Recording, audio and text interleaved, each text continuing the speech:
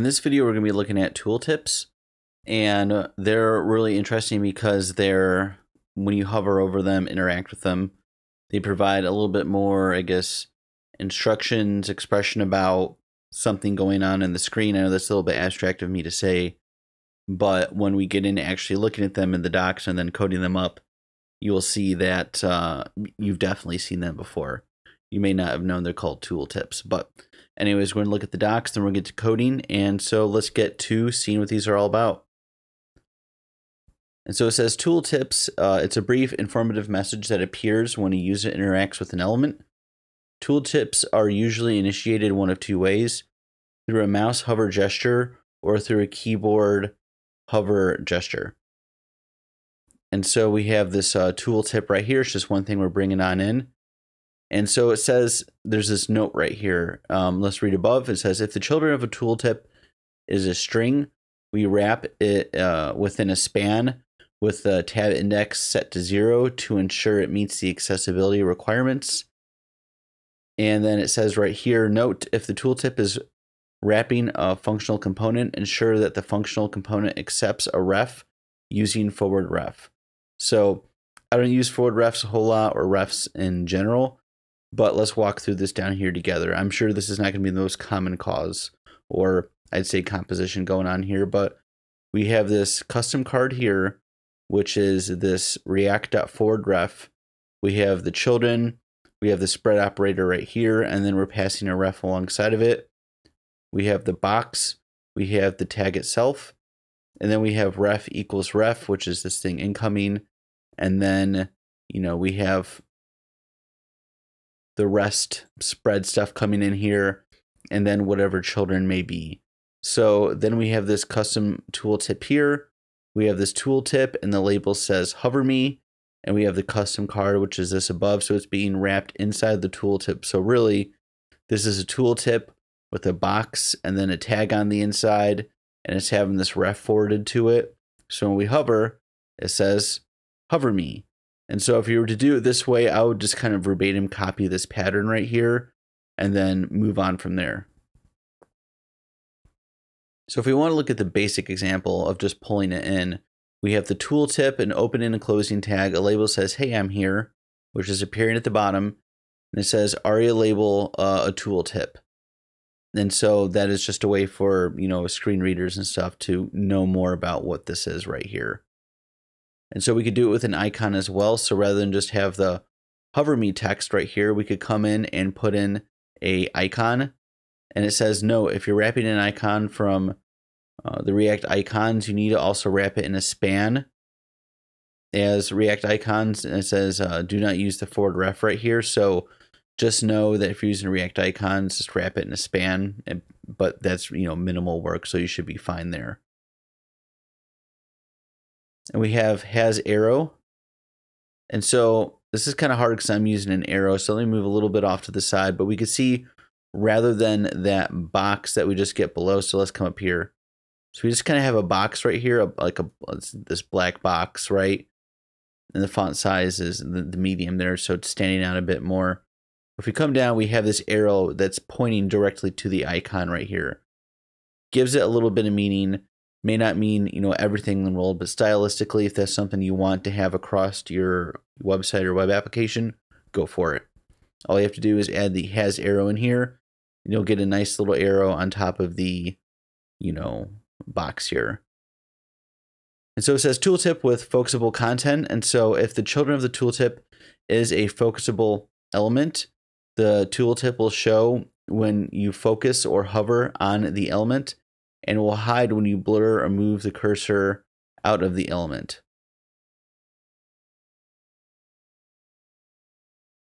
And so we see that going on right there. We have the has arrow going, and that's just, an example of what they're stating above.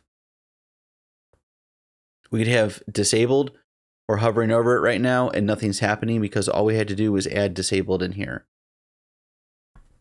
So right here we have the placement prop. And when I first went over this, I was thinking like, placement, oh, this is kind of weird. It's more talking about the H stacks and V stacks because how these are all, put in here. So it's kind of easy for me to gloss over, but this is where all the places that you could put the tooltip to actually be displayed. So we have auto start, which is right there. We have auto and auto end. So, you know, auto is a little bit kind of the center to the left. And then we have auto end, which is toward the top. We have the top start, top end. So you notice as I come through, it starts at the, you know, aligned left, aligned center, then aligned right. And this is kind of how they are. So the right is going to start at the top, go to the center of this, you know, tooltip here, the button, and then at the bottom. So the bottom start should be to the bottom left, and then bottom center, and then bottom right. And you may want to change these depending on screen size. So if this is on the right side of the page, you may not want your tooltip going to the right end because it may get cut off or just look kind of funny. So be aware of where it's at on the page and what's surrounding it. You may need to change this stuff on the fly, which, you know, for placement here, as long as you have, you know, it's just a string being passed in, you could gather other information about, you know, the size of the page or whatever it may be, and you may want some kind of like dynamic value. And so we have some more examples right here. We see right here, it says open on startup. I'm going to kind of navigate right here. And to the left of my arrow right here, we have open on startup. If we come down here to open on startup, we have this default is open right here. And so I wish this was called out a bit more explicitly. I'd rather have like a million little examples than all of this kind of just, you know, thrown together. But this, as soon as you open the page, it loads all that other stuff. You could see it right away. We see this always open right here. So we have is open. And it's set to true. So if we see this here, it's set to true. If we want to set it to false, it'll be closed. So this gives you the ability to toggle it on or off. And so there's other examples on here. So there's this, you know, close on click, which is set to false right here. So if we were to come close on click.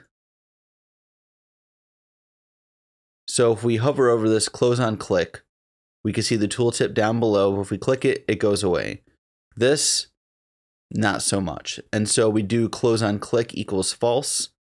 This right here in the tooltip itself doesn't have the close on click explicitly set in there, but in the background it is set to true. So if you wanted to explicitly call it out, so it's close on click equals true, just because you want that in your code, you could definitely do that, but it's automatically set to true in the background if not called out. And then we could come in here and then we could do stuff open delay, close delay. And so that would just be open delay, close delay right here, just these two props. So if we want to come here and delay open after 500 milliseconds, close, so we're going to click, and then bam, it goes away. And then we have the arrow size, and it looks pretty thick right there down there at the bottom. And they're doing that with has arrow, and then the arrow size is 15. What would be? Let's just do something for fun. I actually have not done this yet. Let's do 150. See how big that is. That's pretty massive. You wouldn't want it ever to be 150, but that's how it would look. That's kind of funny. And so then we have the props down here. You know, be sure to look over these, see if there's any additional ones that may help you in case you forget, like myself. But you know what? Let's just get to coding. All right, in this tutorial, and there's just one tutorial for this because tooltips aren't the, you know, they're cool, but you know, some other components you could do a ton of variation stuff with. And I think this out of the box, they're pretty simple. So let's go ahead and make a tooltip.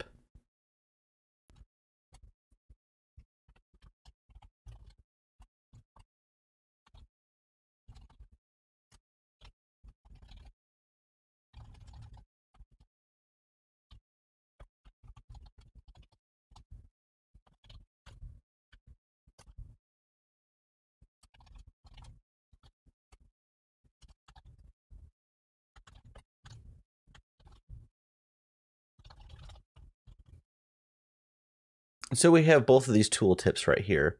And so as you guessed it, we got some text right here slapped in the middle here. And when we hover over it, it says, this label exists on this tooltip. I couldn't think think of anything else interesting to say until we got to the second one where we have the hamburger icon. As you can see, it's not just text. You could put icons in here too.